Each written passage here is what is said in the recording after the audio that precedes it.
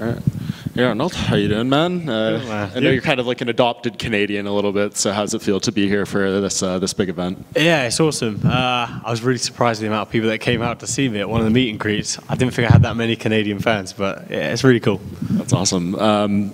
Just how are things? I mean, coming off a fight, looking for a fight. Where are you at right now? Yeah, definitely, yeah, looking for a fight. I was hoping to fight December time, but that's not realistic at this point. I'm heading over to the PI after this to fix a couple of injuries, but it shouldn't be anything major. Hopefully get out the first quarter next year. So, Is it a little annoying watching this event tonight, seeing that knees to the grounded opponent, that rules change? I know there was a lot of made of it of the fight with Mobstar. Yeah, it is what it is, but it's funny that I thought, is that the reason they brought me out, to like unveil the rules or something? I'll be the guy to announce it. But yeah, no, it's funny, whatever. Yeah, I know. I think you had said in another interview after Yair Rodriguez spoke to one of our reporters, Farah Honey, and he kind of mentioned you as a matchup of interest, maybe from Mexico City. Is that something you feel could be realistic for you? Yeah, it'd be a great fight, but I heard they're going to London in March as well. The altitude in London is great, so Yeah. that logistically that would be a lot better. Yeah, what do you think of just Yair at this point? Obviously, he's being interim champion and stuff. We know he's got a very unique style as well. How do you think that fight would go? I think I'd win it, but guy's very good. He's been at the top for a long time. He hasn't been the champion, but he's been around that. He's been sniffing around that area for the whole time, and he's so dangerous. You can never count him out, and he's elite. And I think I'm up there too, and I think that kind of fight would prove it. Yeah, and speaking of the top of the division, we just saw what Ilia Topuria did last weekend. How impressed were you by his performance, or maybe not? Yeah, very good. To be honest, I felt style-wise, I felt like he would get the win, and I wasn't too surprised he was able to knock him out. Max was leaving very tall. When he was coming out of the exchanges, he was coming out with his head in the air, and I didn't like it. And also, he's got the most significant strikes received, and that's going to add up. As tough as you are, and as much of a warrior as he is. But also, Ilia, credit to him. Accurate, hits hard. He said he was going to do it, and he did it. Yeah, and I know you'd love to get that rematch with Max one day, but he announced today 45 is done for him. He's going to be a 55er from now on. Does that disappoint you a little? No, always the goal is whoever's got the title, and that's what I want. And if he hasn't got the title and he's going up to 55, then whatever. Who do you, beside yourself, who do you think has the best chance of dethroning Ilia? Because I think a lot of people are maybe worried for Volk after seeing what he did. Diego Lopez, who do you think has the best chance? Yeah, beside myself. A lot of people were saying that, like fans and stuff, like, oh, who's going to want to fight him now? Like, we're not in this business because we want to avoid people. I want to fight the best guys in the world, and I feel like I match up pretty good with him. But yeah, Volk, you can't count him out. I'd like to see him not 8 weeks after getting knocked out, with some confidence and all these things. But now Ilia's presence is going to grow even more.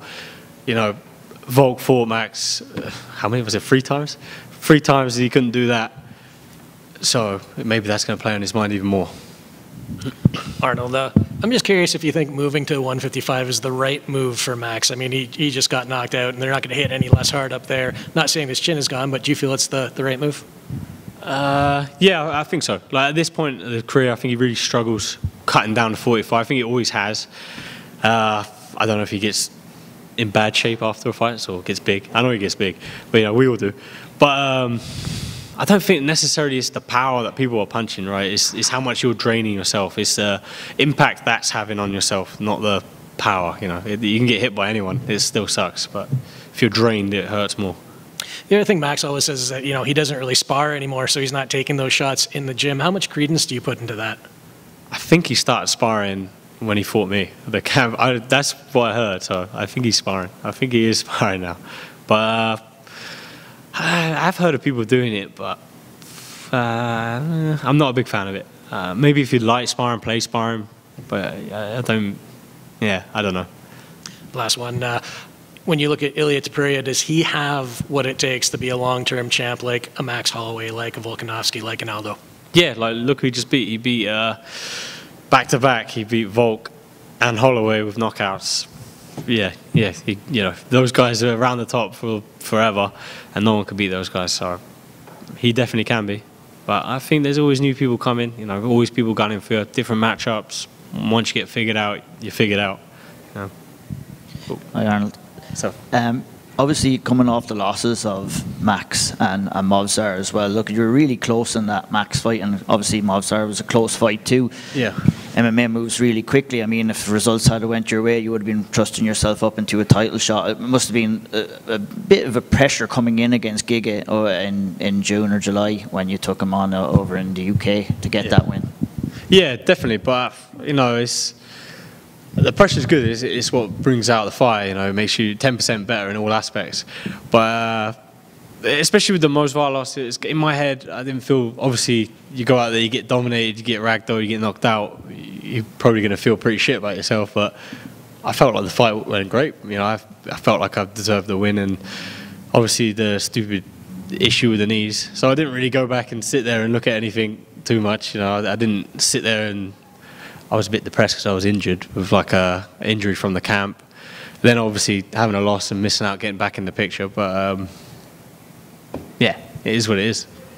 Did you find it hard to adjust to the time change over there for that card? Oh yeah, I had a nightmare. Like after the last sparring for the camp, I crashed my car into a barrier. I was half asleep like after sparring. I drive it home, and then yeah. Well, I was fine, but. My car was not. I didn't hit anyone, so that's good. And but yeah, and then like I didn't sleep I did the weight cut, and then I didn't sleep until like the Monday after the fight because I just yeah, it was fucked up. So yeah, I did the weight cut. I had like 4 hours sleep, and then I think it was like 36 hours until I fought. I was like taking cold showers before the fight. I was like doing espresso shots, like slapping myself. Yeah, I was freaking out. Yeah. I mean, that kind of tells me that if an opportunity like that came around again, would you hesitate in taking a fight at like all hours of the morning? I mean, for the right opportunity, it's worth it, right? But then, you know, certain people sitting there saying the same thing, people maybe lose their championship because they fucked up, and, you know, yeah, it kind of sucks. Who do you think is the name you should be facing next to put yourself into title contention again? I think the position I'm in, anyone above me, but like yeah, like Yair's been talked about a lot. Ortega's a guy that's been talked about. After Holloway, I asked for Yair or Ortega. You know, there was never any sort of sniff of anything, but you know, Yair mentioned it, so I'm sure that's looking more realistic now. I know you're a bit of a foodie as well, Arnold. Have you been trying the local cuisine here? I know you're kind of familiar with Canadian cuisine anyway. I don't know if there's much cuisine going on around Edmonton. I don't want to like, you know, slander the place, but I haven't really found much great cuisine. Maybe the beers, I don't know. This seems to be a good drinking culture. I like that's fun. Thank you, Arnold. No worries. Last one, how long are we planning to grow the mullet here?